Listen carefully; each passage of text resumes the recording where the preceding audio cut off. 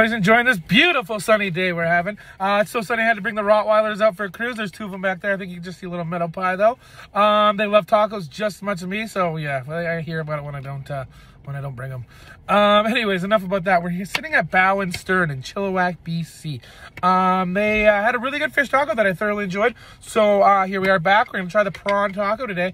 Now I am just looking at the description online. It's a little bit different than what it says. This has got pico de gallo, guacamole, house coleslaw, jalapenos, and hot sauce on it. Now this one here looks like it's got the jalapeno, the guacamole.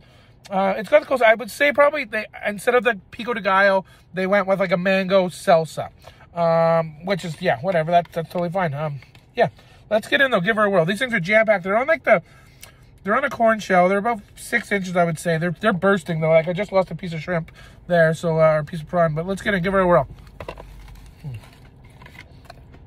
Wow.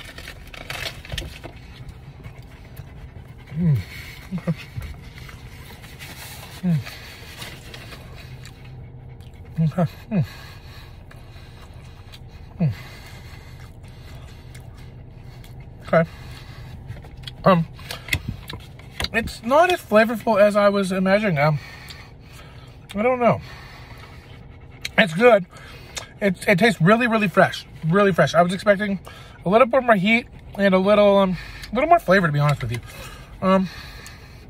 I do like this place, and I'm gonna come back and try your chicken taco as well, guys.